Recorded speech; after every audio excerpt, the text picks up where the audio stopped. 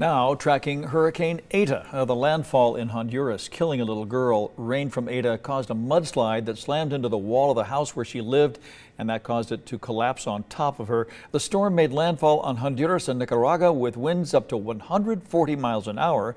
Right now, at least 30,000 people are in evacuation shelters. 140-mile-per-hour winds. That is crazy. Justin Bruce joining us live in studio right now. And Justin, what's the status right now? What is it looking like? Yeah, I mean, anytime you're talking about a Category 3 or especially a 4 or a 5, I mean, the devastation is going to be widespread and pretty incredible. This is still a tropical storm, as it is now about in the halfway point between Central America, between the Caribbean and the Pacific. 45-mile-per-hour sustained winds, so really it's more of the rain threat. Lots of rain all across Central America. This is going to emerge back over the waters of the Caribbean and then potentially cross Cuba and be somewhere in the Gulf of Mexico early next week as a tropical storm.